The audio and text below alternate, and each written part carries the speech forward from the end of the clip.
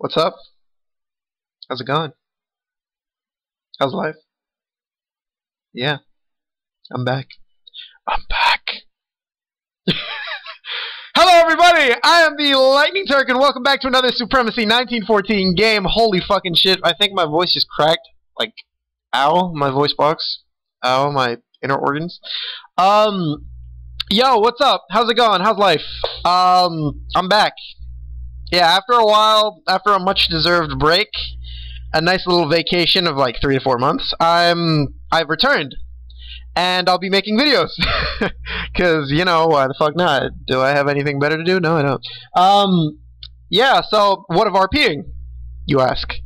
Or you don't ask. You don't have to ask, but it's all good.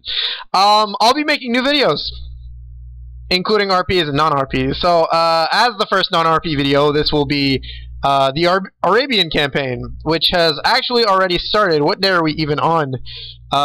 Day 7, so it's been a week since this game started, and that's actually good because I plan to upload videos, you know, weekly or bi-weekly as things progress.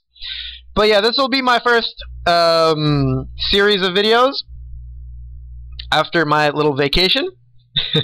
And aside from that, I'll be making RP videos, 3 specifically.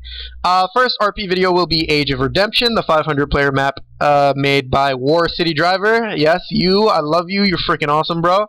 The second map will be the 1860 map, which is essentially a map that I made 1 to 2 years ago, a roleplay round on the 30-player map that, you know, I want to bring back to life and just have fun and be not boring, be boring. Yeah, I'm not used to this, so enjoy. But aside from that, the third map, the third round, pretty much, that I'll be making videos of will be on Call of War, and that'll be the what's it called? I'm gonna call it the 2000 RP because it's pretty much just the new Millennium RP. And that's going to be on the 100-player world map, which will be freaking incredible, which has already gone on for a while, but, you know, I just wanted to throw my hat in the ring, as I always like to do. But enough of me babbling. Let's get into the round, shall we?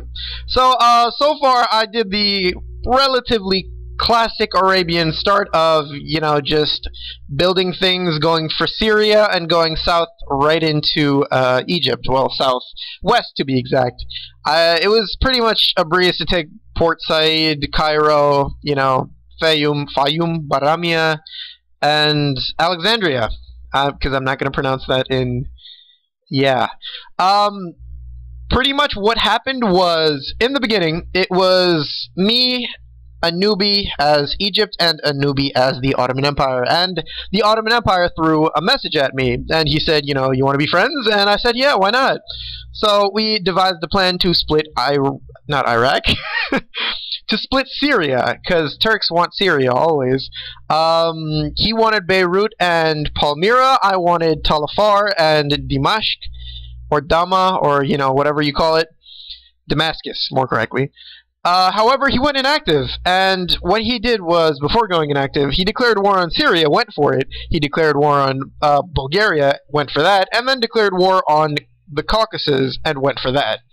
Which is really not a good thing to do if you're a new player. Just, I advise you to not declare war on multiple nations and go for them at the same time, because that would be very, very bad, considering that's 2 AIs and an active player, which could eradicate you if he felt like it.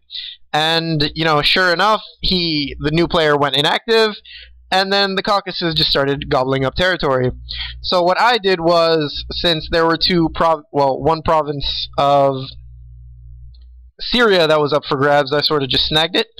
And then I looked to my west, and there was Egypt, which, interestingly enough, put all of his armies onto the sea and went for Greece. I don't know why. Was he Greek? Maybe. Did he have a thing against Greeks? Was he Turkish? I will never know. And, you know, since I saw the opportunity, I just went for it, and I took these 5 provinces. However, the person next to me, East Libya, also took the initiative and captured 5 provinces over here. I sent him a message, but I've gotten no response so far, so I can only assume that he's trying to kill me, which I have responded accordingly. And, you know, aside from that, in terms of economy, the Arabian economy is pretty damn good. In the beginning, you start off with a food issue, which pretty much every nation starts off with, which you can fix by building, harbors on your fish province and your grain province. So Al-Ula with the fish, and then Jerusalem, the double grain. So that's pretty much good. Coal, oil, and gas, dude, you're golden. It's just heaven here. And the only issue is iron ore and lumber, which pretty much all of your neighbors have, so, just go for everything in your path. Preferably, strike a deal with the Ottomans to split up Syria, or go for the easier path, which is Port Said into, the rest of Egypt.